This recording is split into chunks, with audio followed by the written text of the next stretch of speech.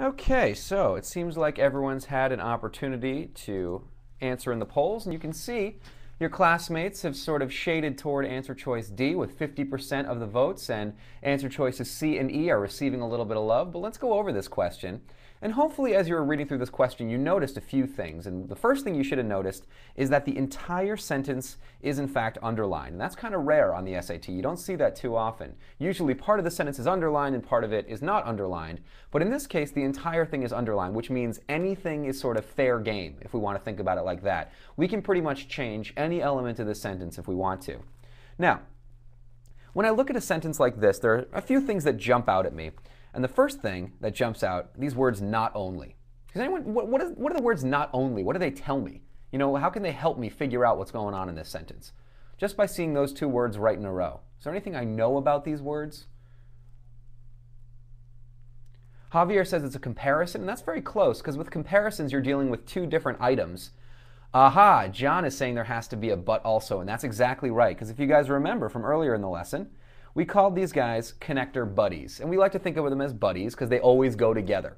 And when we're dealing with not only and but also, we just have to look at the first word after not only, which is received, and we have to look at the first word after but also, which is it. Now, that's kind of a problem because they're not the same category of word, right? Received is a verb, it's an action, and it is actually a pronoun, right? It's a person, place, or thing, and it's sticking in for another noun. That's why it's called a pronoun.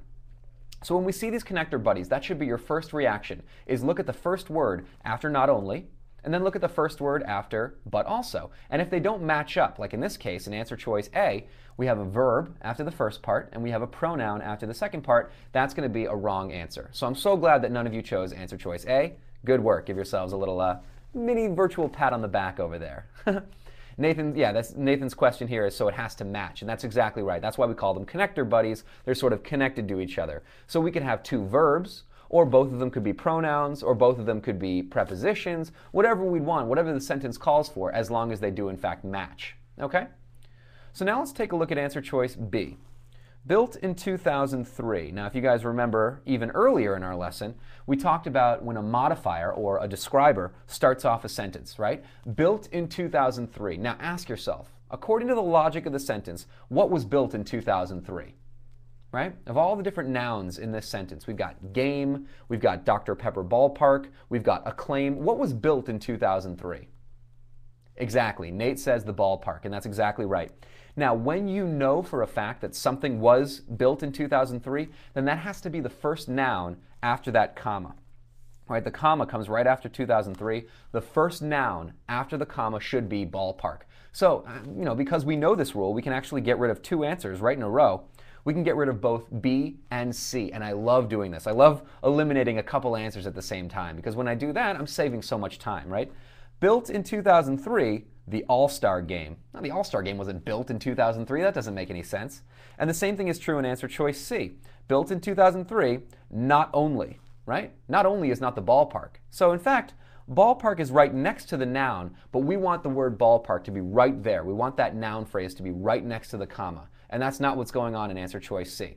So we get rid of two more answers. All right? Good, good, good. Now let's take a look at answer choice D. You guys notice that there's a couple more connector buddies. What's going on with my connector buddies in answer choice D? And I see this was the popular answer, so we should really spend some time here. What do you guys think? Aha, John is saying they both have verbs, and that's why this is such a popular answer. Not only received, okay, so the first connector buddy has a verb, but also hosted. Aha, so we got two verbs. That's looking pretty good. So in terms of the connector buddies, that's pretty good. All right? Is there anything else, though, about answer choice D? Because I noticed that not everyone chose D. Is there something about answer choice D that's maybe just a little bit funky, a little bit off? Aha, Nathan has said the end. Now remember what I said. Built in 2003. The thing that's built in 2003 is that ballpark. And we want that ballpark to be right next to the modifier built in 2003. Now, even though in answer choice D, the modifier comes after the noun, it still should be right next to the thing it's modifying. And in answer choice D, it's modifying All-Star Game, and that's incorrect. We want the ballpark to be modified by built in 2003. Okay? So that's always what you want to be thinking about when you see one of these modifiers. Whether it's at the beginning of the sentence, like in answer choice C, or if it's at the end of the sentence in answer choice D, the ballpark should be right next to it. Okay? Or if you want to use a little math term, they should be adjacent. All right?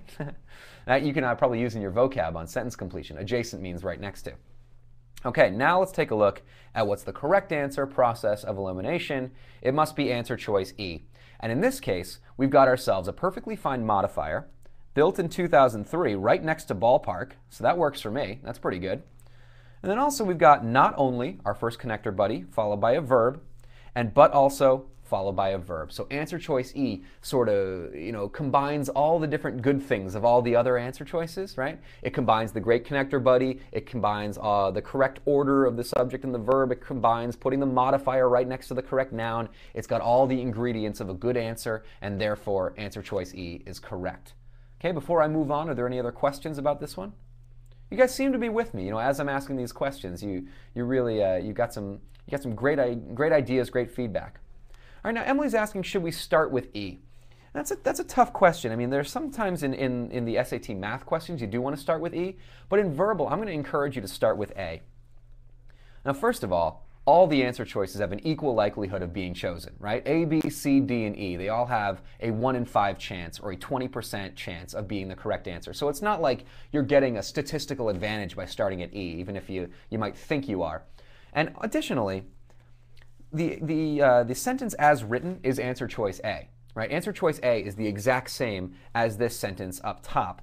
And so when we're analyzing the sentence that the SAT gives us, it's in our best interest to analyze answer choice A first and then be very systematic, then B, then C, then D, then E. Yes, Nate, always. Every single SAT grammar question like this is called the improving sentences section. Any sentence in this section, answer choice A is going to be the exact underlined portion from the original sentence. Okay? So yeah, we're breaking down not just the answer choices, but also what's going on in the test. So these are all great questions. Thanks so much, guys. Okay? Good work. Another question from Darren. What are some other connector buddies? Can anyone name any? We got not only and but also. That's a biggie. But what are some other ones that we see on the SAT pretty often? Anyone know any of these? This is sort of a bonus question for you guys. Does anyone know any other connector buddies? Things that when they're on the SAT, if you see one of them, you know there has to be the other. What are people thinking here? Neither nor. Absolutely, Emily. Good call. And if we know that neither nor is our connector buddy, then it's a pretty safe bet that either or is also going to be a connector buddy. Okay? So whenever we see the word neither, we want to be looking out for the word nor. And if we see the word either, we want to be looking out for the word or. And this is really good information to know because they sort of go in tandem, or they go together. That's why we call them buddies. Easy as that. Okay? So now we got another question here. And I'm going to let you guys work on this one. I'm going to pause the camera, and you guys can try to answer in the polls. Okay, good luck, everybody.